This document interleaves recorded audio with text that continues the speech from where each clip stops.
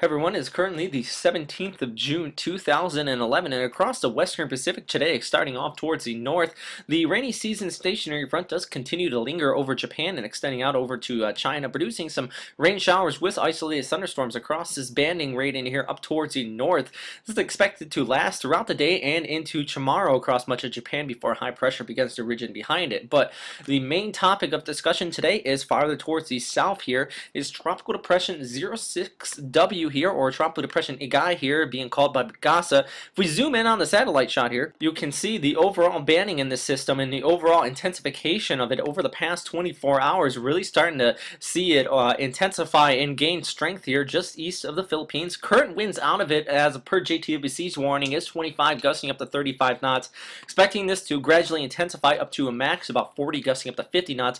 Could get some stronger if we do experience some rapid intensification here just east of Luzon, really going into a favorable area there. High sea surface temperatures and low vertical wind shear. We'll show that in just a second. But if you look at the satellite shot, though, really starting to see a lot of inflow coming in from the south out of the equatorial region. Sea surface temperatures down here well above 30 degrees Celsius, or well above 90 degrees Fahrenheit in this entire region here. And also coming out of the north, the subtropical ridge located up in this region here, allowing for some good diffluent flow aloft. So really a lot of moisture getting pumped into the system, good exhaust. So it does have the conditions for some intensification here over the next 24 to 48 hours. But after that, it's going to encounter some vertical wind shear as shown on the chart here. And vertical wind shear, if you are not sure of, it's basically the difference in wind speeds or difference in wind direction of different levels in the atmosphere. Warm core lows or tropical cyclones really like the basically lack of vertical wind shear, and so the center of the system can go straight up into the atmosphere. If you do have some different in wind speeds, it's going to start to knock that over, and really like a chimney effect type deal. If you knock it over, all that smoke's not going to want to get out. Well, it's kind of the same effect here. Your moisture in the center of the system is not going to want to get out. It's all going to get knocked off towards the side, and the system is going to weaken and not get as strong. Noting that basically for tropical storms to want them to develop up into typhoons, you're going to want less than 15 knots of wind shear. Out here, you're seeing about 5 to 10 knots, and right here, just east of Luzon. Now, that's what I'm talking about with that intensification area right in this region right here. Now, as it moves farther towards the north, though, it's going to encounter wind shear upwards of 20 and even up to 30 knots here near Taiwan by that time period. Could see wind shear up near about 30 knots, actually indicating out here in the South China Sea as well. So this entire region up in here, just north of Luzon Strait, is really unfavorable for tropical cyclone development. Thus, on JTWC and Pagasa's warning, really have it dissipating out here by this time period. But expecting to move off to the north here with the overall background flow along the western periphery of the subtropical ridge, as indicated here on the streamline analysis. So having it move off towards the north here, just basically clipping the east coast of Visayas and the east coast of Luzon here. JTWC actually does have that barely in the edge of their warning, and actually I do think that some heavy precipitation is likely here along the east coast of the Philippines. We'll get that in a second. But as it moves off towards the north here, around Taiwan, it's going to encounter a lot of vertical wind shear, and the westerlies up here rapidly moving it off towards the northeast. Now, still unsure if this is going to develop into an extratropical system at that time or not. Likely not going to, just due to the lack of upper level support as it moves up this way. Could just fizzle out and become part of the rainy season stationary front, and thus increasing the amount of rain here over Okinawa, but really not expecting some high winds out of it. But still very long range. And also looking at the model consensus on this, though, all the models are in fair agreement of this basically just skirting the east coast of the Philippines. Now, CMC does track it over northern Luzon near Apari, but CMC not really a good model at handling tropical systems. If you're not sure what CMC stands for, it's actually the Canadian model, and that's more better for westerly or polar type lows, really bad at handling tropical systems. So sometimes you just see these trailing off down here in the western Pacific, and especially around in the tropics. But the two models that really are on tap right now are the UK model and GFS, both taking this up towards Taiwan, and those are in fairly good agreement, and that's kind of what JTWC and Pagasa are putting their warning. As shown here, just showing JTWC's warning, maxing out winds around 40, gusting up to 50 knots here on the 19th into the 20th, just east of Luzon.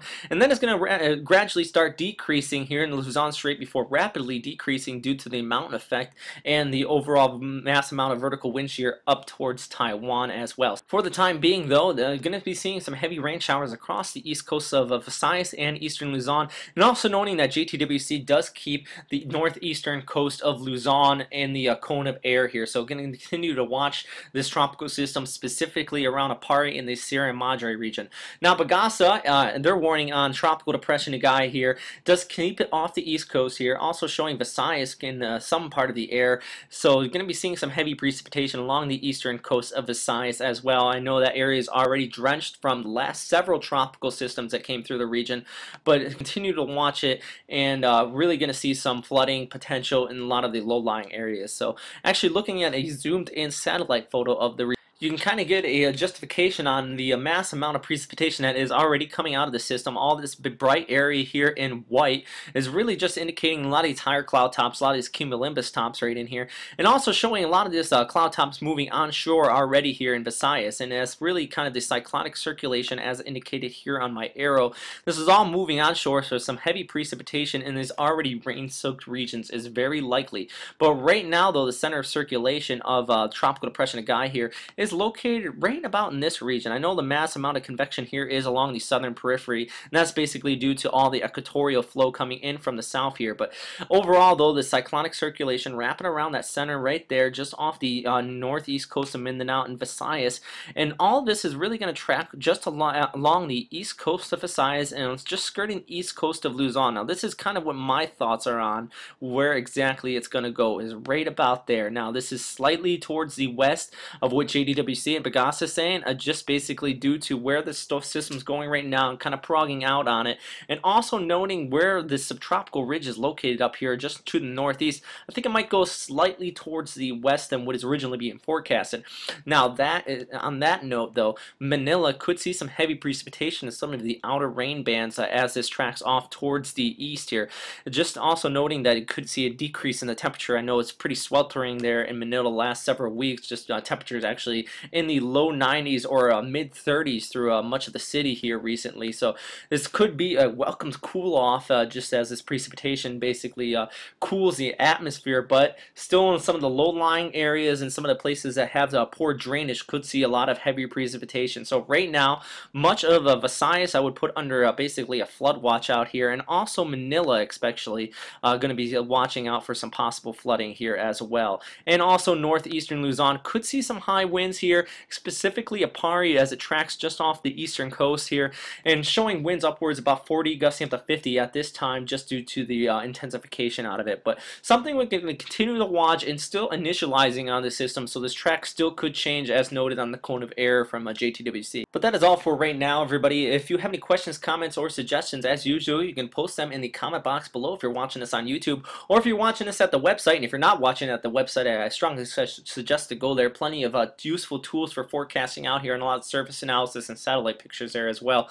But if you are watching us on the website, I do have new features that allow you to comment via Twitter, Facebook, or just logging into the site here, and you can comment as well. So just want to mention that. So thanks again for watching. Everybody stay safe out there, and always make sure that you follow your local warnings, specifically here in the Philippines. Make sure you stay tuned into what Pagasa is putting out. And if you are being ordered to evacuate any of these any low-lying areas due to flooding, I strongly suggest taking heed and just listening to what the government officials are saying out here. So thanks again, everybody. Hope you have a great day.